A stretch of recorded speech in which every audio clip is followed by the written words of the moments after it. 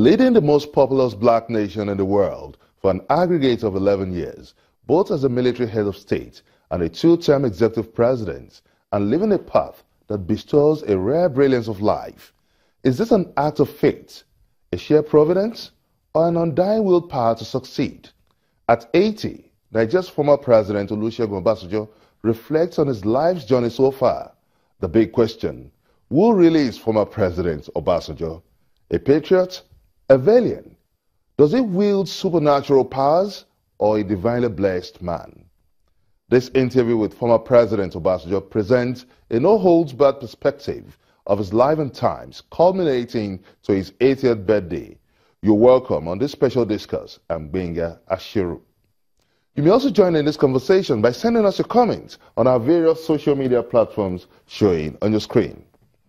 Indeed, the man former President Obasanjo could be described as a man of many parts, but as we review the many crucial moments in his life, we would get to know who Obasanjo really is.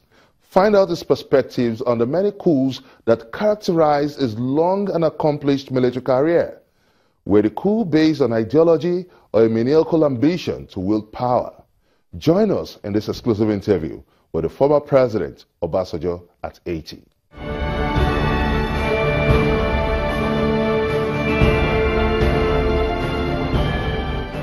I was born in a village, and some people talk of being born with silver spoon. I wasn't even born with a wooden spoon. My parents never went to school. So my birth and upbringing were completely rural. I don't know what one will say that one meant for one's beginning in life. But I thank God that in spite of that handicap, if one can call it handicap, God made adequate provision for me. But did it ever drop in your mind at any point in time that you were born to rule this nation, to lead this nation at a certain stage in your life?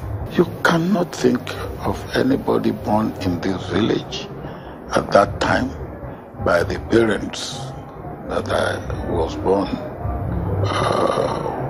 by. No education of any kind for them.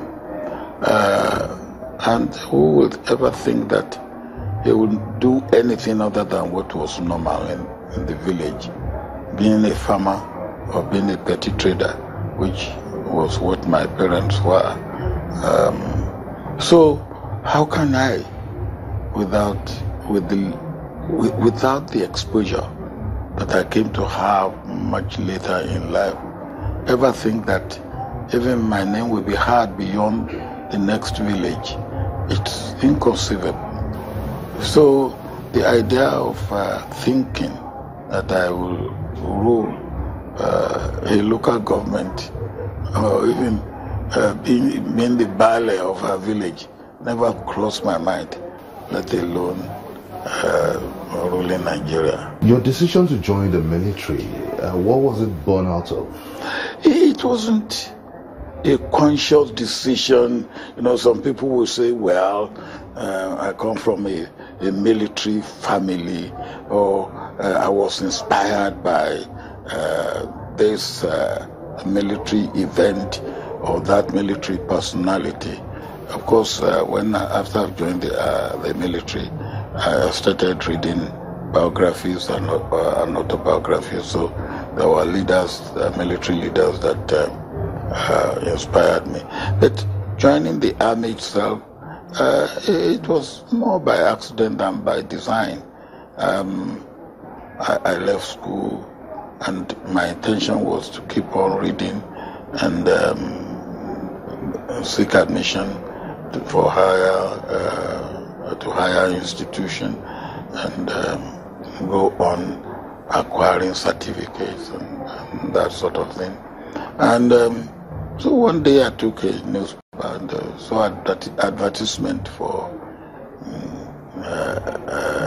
examination for cadets, those who want to be officer cadets. And so look, since I was reading, this will be one way of testing myself. We have English, mathematics, and all that. So I applied. I was in Ibadan, working as a teacher in a modern school, and the reply came. I got railway warrant to go to Lagos. I went for the exam. I didn't really take it very seriously. The result came, and I was invited to Lagos again for interview. I went to Lagos. I passed. By this time, I have secured a scholarship. It's a UN scholarship for students or candidates from non-self-governing territories. Should I go to the military? When I passed the exam and the interview, because the scholarship could be deferred for 1 year, I said, look, let me try the army, and of course, if it doesn't work, I have a fallback position. So that's how, and then one thing led to another.